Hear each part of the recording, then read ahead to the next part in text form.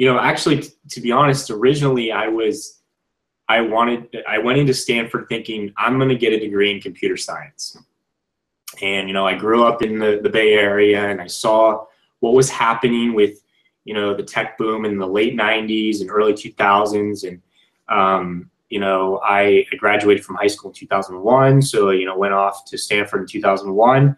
And I thought that's what I wanted to do. Well, when I got into it, and I just decided that computer science, the actual coding part of it, was just not for me.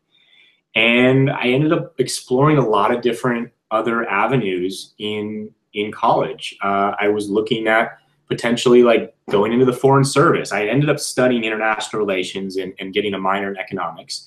And so from that, I was by the end of Stanford, I was kind of torn between, do I want to go the private sector route